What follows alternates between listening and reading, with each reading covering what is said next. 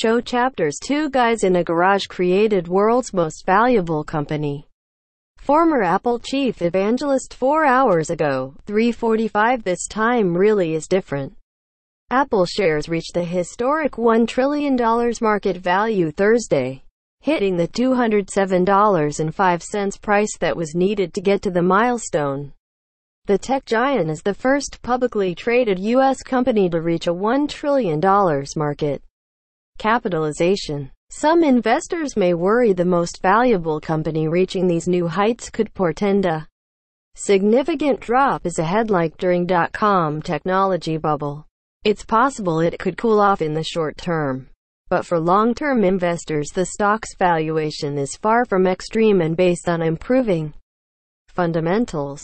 The company's stock rose 2.9% Thursday, bringing its year-to-date return to 22% versus the S&P 500's 6% gain. Apple is valued at just 15.7 times analysts' earnings estimates for its next 12 months, compared with a forward price-earnings ratio of 16.5 times for the S&P 500.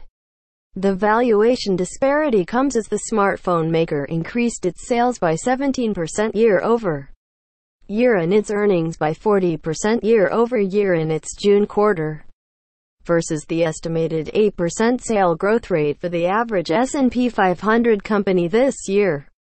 In comparison, during the dot-com bubble, the top technology stocks were valued at much higher earnings multiples.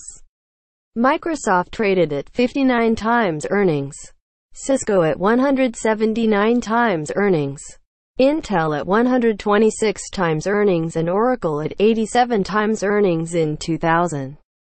Wall Street's dean of valuation, Aswath Damodaran, told CNBC on Wednesday that Apple is still reasonably valued and not trading at that high a multiple of earnings at these levels.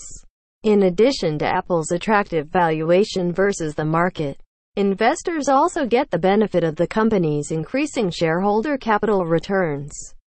Apple returned about $25 billion per quarter to shareholders through stock buybacks and dividends this year versus the approximately $11 billion per quarter last year. Buybacks lower the company's shares outstanding, resulting in higher earnings per share. The tech giant hinted even more is coming, which is helping its share price. Apple had a $129 billion net cash position, or cash minus debt, at the end of the June quarter.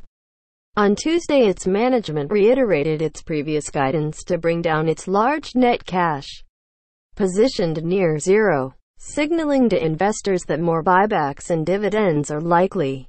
One well-known investor has endorsed Apple's stock buyback program as a big reason to own the company's shares. In May, Warren Buffett explained to CNBC the dramatic benefit of Apple's capital return programs for shareholders.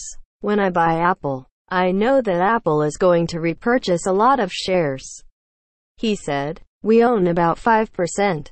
But I know I don't have to do a thing, and probably in a couple of years we'll own 6% without laying out another dollar. Well, I love the idea of having 5% go to 6%.